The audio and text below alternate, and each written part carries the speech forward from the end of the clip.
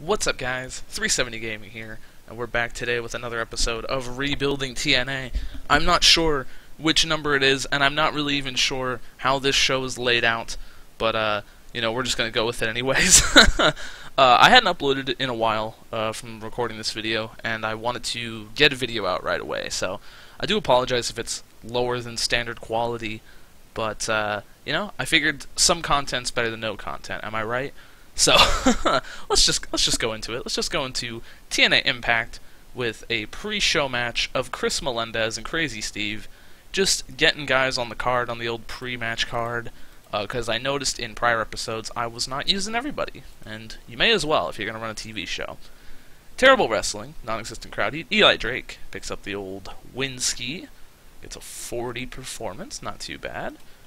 And we'll cap it off with Braxton Sutter and Aiden O'Shea taking on two of the Trials of Salvation. Of course, in storyline, Matt Hardy has sent the Trials off, but the workers of the Trials will come back in another fashion that you'll see in the future. So we're going to get them some ring time here as the Trials defeat Braxton Sutter and Aiden O'Shea with just by pinfall apparently. So that's fine.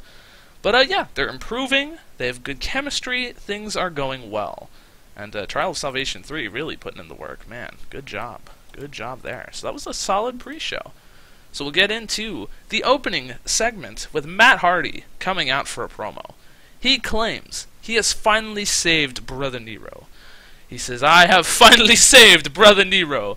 I've provided him the platform for his ultimate salvation.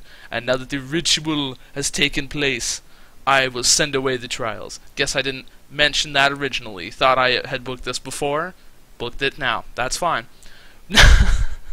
Now that Brother Nero has been saved, I will go for a greater treasure, a greater reward in the life of the broken one, Matt Hardy, and I will go on for the TNA Heavyweight Championship of the world. Ah, yes.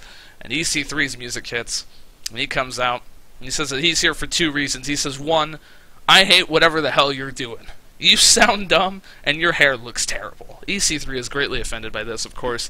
EC3 has the best of looks, works out all the time, does all, stays up with the magazine, GQ, I think is a thing, right? I'm not really, magazine savvy, but I'm sure he reads that all the time. And, yeah, it looks terrible. And, you aren't going to get a title shot unless it's through me. And Matt says, "Brother Ethan, I had a premonition a few weeks ago that you and I would yet again enter this circle of squares. Ah, yes. You are of no threat to me, and my path to the heavyweight championship of the world. However, you are a threat to my brother Nero and his purification. Your toxic soul will undo the work I have put into him via the Lake of Salvation. You are a virus that will corrupt brother Nero's 10 Windows computer. You must be deleted! Delete! And he starts to delete. This is the birth of the delete chant. And the crowd. Look at how much the crowd is popping. Just popping huge for the delete gimmick. Unbelievable. The 10 Windows computer. I'm popping myself with that one. Like I said, I wrote this show a long time ago. I forgot a lot of the scripting there. But, so good stuff there. So I guess we're going to see Matt Hardy and Ethan Carter III tonight, as we get some knockouts, women's action, Beth Phoenix, in a return bout, defeats Winter in 5 minutes with Glam Slam, and Beth Phoenix doing very well, pulling in a 58, getting the match pretty well. I'm glad, I'm happy with that. So just kind of get Beth Phoenix back in the mix. And we have a promo from Damian Stevens, and he comes out, he apologizes to the fans. He says, tonight, first, the tag team title match was delayed on pay-per-view because of, scheduling mix-ups. Now my partner Cody has got a concussion.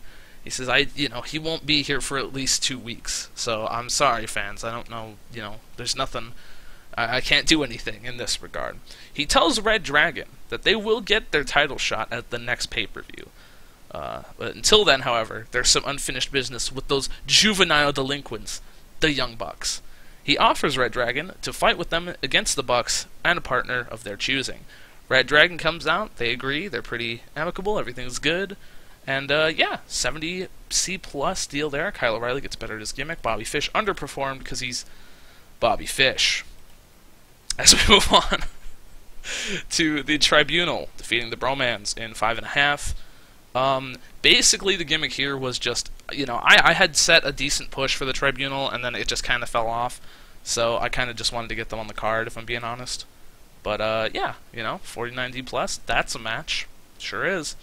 Will Ospreay calls out Zema Ion. I didn't write a big script out for this. It wasn't really going to be super complicated, super intricate. Basically, you know, he's calling out Zema Ion for the bullshit shenanigans that happened at the pay-per-view, and he wants him in a straight-up match one-on-one right now. So, yeah. God, looks like the old, the Helms Dynasty is really filling up with the managers and the people and everything like that. So, yeah, I guess we'll see that Ospreay improving in acting. So good for him. Good for him. So we have a match. Ospreay and Zema Ion. Zema Ion defeats Ospreay by countout. The crowd wasn't happy with that one, I'm sure. But the match itself was very good, as Shane Helms did good work at ringside. Zema Ion's getting better at his gimmick, and they both put on a pretty good match. So good job to all involved there. The Young Bucks attack Bobby Fish backstage. They, you know, you could see the Young Bucks. They're kind of crouching behind a crate, and they're like telling the camera, "Hey, you know, come on, come this way," you know. And Red Dragon are standing backstage. Kyle goes to take a piss or something, and the Young Bucks just beat the shit out of Bobby Fish. And you know, I don't know what they're trying to do. What are they trying to get at here? But Bobby Fish, he's in a bad way, brother. He's in a bad way. We'll move on to Alex Shelley versus the Miracle Mike Bennett. And yeah, not too bad here. Alex Shelley defeats the Miracle Mike Bennett with a shell shock, thanks to help from Marquia Canel-Drews. I was super confused for a minute. I'm like, why is Bennett losing? I don't understand. But yeah, Marquia Canel-Drews does in fact distract Bennett and cost him the match. Alex Shelley is the fucking man. I don't may have to rewrite some stuff for old Alex Shelley, but yeah, great work there. 58C minus match, decent stuff there. The Young Bucks come out for a promo of their own. Or no, they don't come out, I'm sorry, they're backstage. Nick says, you know, we thought about the 6-man challenge that Red Dragon and Damien Mizdow were giving out, and Matt, you know, we've got plenty of Too Sweet Bullet Club guys to get in on this tag match, but nobody's here tonight. It's freaking Impact. You know, why are we even here? I don't know. Give us a week, you fucking marks, and we'll get somebody. Matt says, oh man, Nick, I don't think this match could work out anyway. I ran into Bobby Fish earlier. I hear he's not doing the best, brother. How about this? Tonight, we'll take on Kyle and Damien. Next week, we'll have a 6-man match that tears the freaking house down. Too sweet, me brother. And of course, they too sweet each other, as the Bullet Club do. So, 72B minus, great promo by the Young Bucks. As we'll move on to a great fucking match between the Young Bucks and Damian Stevens and Kyle O'Reilly. Of course, the Young Bucks win, with them more bang for your buck. So, great match there. Matt Jackson, Jesus fucking Christ. The Young Bucks, yeah, that I think it's pretty safe to say their title run is coming, brother, with an 87 and a 90 in-ring and that promo. Jesus Christ. So, crazy match there. Good stuff all around. As we'll move on to a Jay Lethal Truth Martini promo. And they're talking about Drew Galloway isn't supposed to be on screen, but they're talking about Drew Galloway. And it was basically the concept of this promo was Jay Lethal you know, putting himself back on there. He says, you know, I used to be in this company as, you know, the Black Machismo. We're always doing, you know, the flippity floppity flus, and people are just burying me for, you know, not having enough of an original character. You know, I'm Jay freaking Lethal. I'm the world's greatest first-generation wrestler. And, you know, I'm tired of this kiddie bullcrap. I went somewhere else, and I made a bigger name for myself. So I come back here to reclaim my spot and show the world that I really am the best. And, you know, Drew Galloway was, like, mentioned in passing, you know, he's gonna get the title, blah, blah, blah. But, yeah, apparently I put him in the promo, and he did well, so no problem there. That's fine with me. Great promo. And we get a hell of a match between James Storm and Jay Lethal.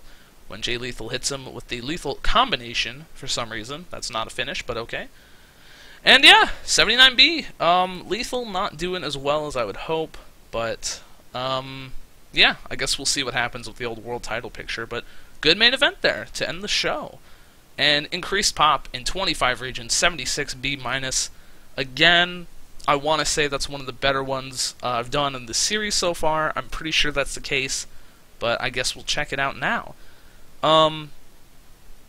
Yeah, we're just going to go through this. I'm just going to talk awkwardly, I think. I want to thank you guys for watching this. I know the video's not over, but listen, thank you, truly, for watching this. I appreciate it. I know people that have subscribed solely off of this series, and you know, to know that you come back and you still watch, I appreciate it. I know it's been a long time between uploads of this one and the last episode, so you know, I genuinely do appreciate that. I'm sorry I can't get the series going more often. I have a lot of series I haven't even started yet that I want to, you know what I mean? But yeah, so we will see what happens here. Didn't know Asuka was available. Would have probably tried to sign her. Oh well. An explosion was disappointing, as it always is, and Impact was great. Good shit there. So, yep, they extend deals with Evolve. Got 2.28. What did we get last time? Pretty sure. Not sure. I know the deals are figured out already. We got the deals done. I'm blind as fuck, so don't worry about it. We just go to show history here. Oh, I did not take care of these. Thought I took care of them. Might be a problem. Alright. Fair enough. So let's do a show history and see what the ratings were. 76, 70. Yeah, so 76. Is it the best one I've done? Oh, shit. That was the best Impact I've ever done. Alright. Would you look at that? How'd that against all odds? 71. Pretty good stuff there, if I do say so myself. Listen. So, yeah, I don't know what else to say, man. I think that was a successful show, and I gotta go fix these goddamn broadcasting deals. So, thank you guys very much for watching. If you'd like to see more of this in the future, please do subscribe, drop a like on the video, maybe a comment, you know, get some criticism, maybe, I don't know, positive, negative comments, I don't care. Just get it out there in the ether, and until next time, I'll talk to you guys later. Peace.